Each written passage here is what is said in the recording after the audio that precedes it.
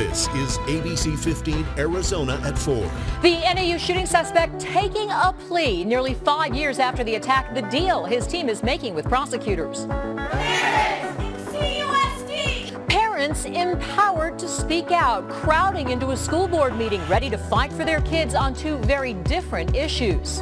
And rising rent, now way out of reach for many in the valley. The new data showing how bad it is and the one change that could fix this growing problem.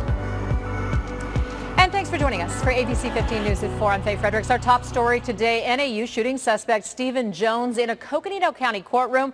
The former student just accepting a plea deal, agreeing to plead guilty to manslaughter and 3 counts of aggravated assault in exchange for a 10-year prison sentence.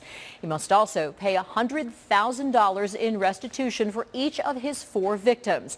This is the culmination of a long legal battle. Back in October of 2015, student college